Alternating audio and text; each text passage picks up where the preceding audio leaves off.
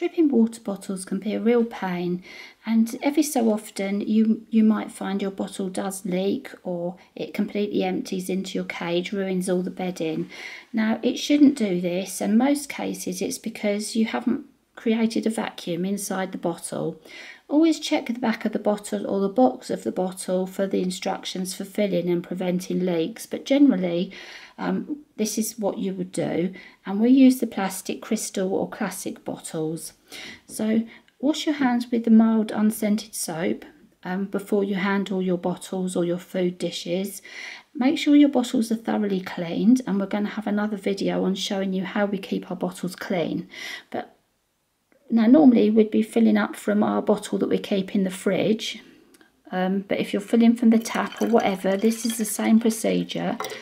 So we fill this bottle right to the very, very top, and don't stop there because that's going to leak. Keep going till the bottle is overflowing like that. I've got this on a tray just so we don't have water going everywhere. Screw the bottle up without tightening it, without squeezing the bottle. Then turn the bottle upside down. Now don't shake it madly, but give it 2, 3, 4 shakes till the water stops coming out, and then you can see the bubbles are going up,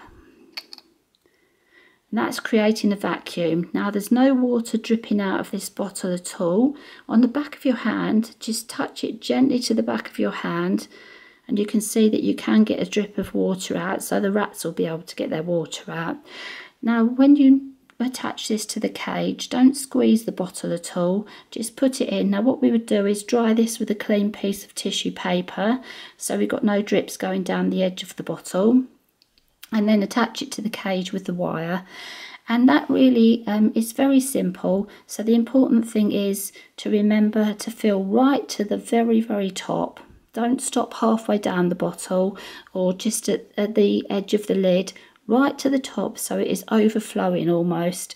And if you do this on a tray, a clean surface, we keep a tray especially for the rats, so just keep everything clean.